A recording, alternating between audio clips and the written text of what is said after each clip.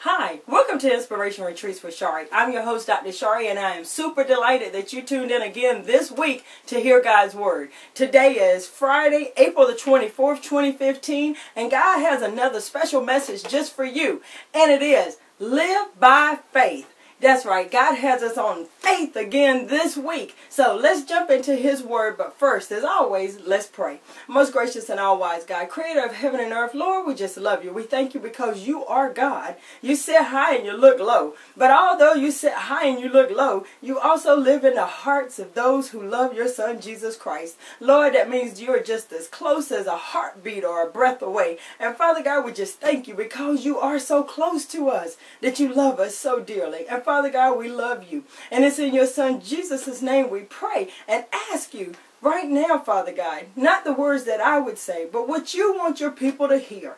Even those who do not even acknowledge you as God, as Lord, as Savior. Father, we ask you right now to just touch their hearts, Father, as they hear your word. Let them run across it, Father God. Let them hear your word so that their lives are forever changed. And Father God, we're ever so grateful for all that you do, and we will always give you all the praise, all the glory, and all the honor. In Jesus' name, amen. Again, thank you for tuning in. And so God's message for you this day is live by faith.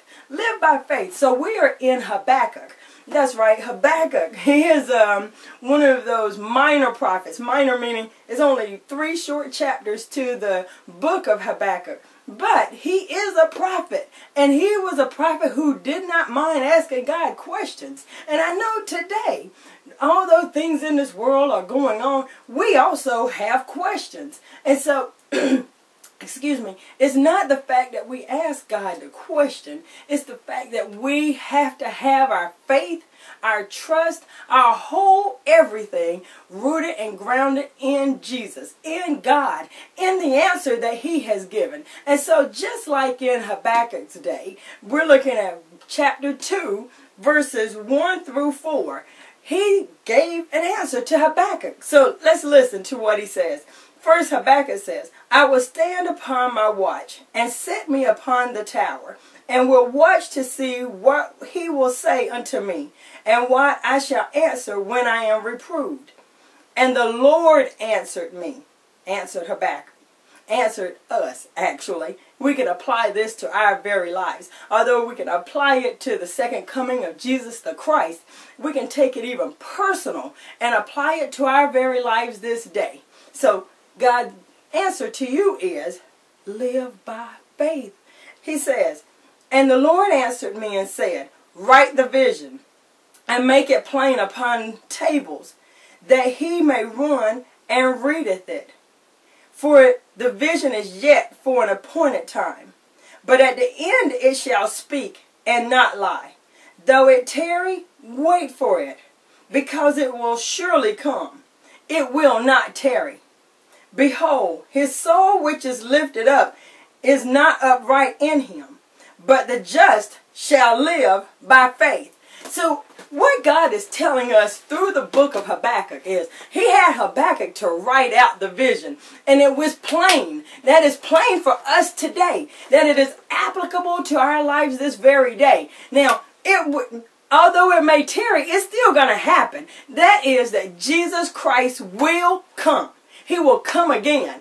That will happen. God is solid and permanent on that. He wants you to know that this day. He wants those who do not know Jesus as their Savior this day to know Jesus as their Savior.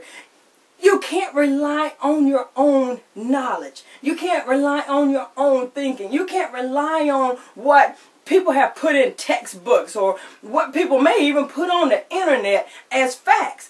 God is truth. His Son, Jesus Christ, is truth. And so that person that is proud in themselves, they're like, oh, I know, I got knowledge on this. But God is saying the just, those who are just, those who live upright, those are the people who live by faith and faith in Jesus Christ alone. Now, someone who is knowledgeable or the learned, they may say, oh, well, that is just impossible. How can you live by faith? You can't touch it. You can't see it. You can't put a formula to it. So how can you live by that? That must mean that you're not as intelligent as you think you are. It is not about intelligence. It is about pure faith. Faith in Jesus Christ. The only way that we can please God is impossible to please God if we don't have faith. God has given us faith. Faith is a gift. It's wrapped up in Jesus Christ. He is who we preach. He is who I am preaching about right now. Jesus the Christ. Without Him, we would not have life and life more abundantly. We would not even have an opportunity at the tree of life. We would not have that opportunity to reach out and be able to be reconciled with God. It is because of our faith. Faith in God.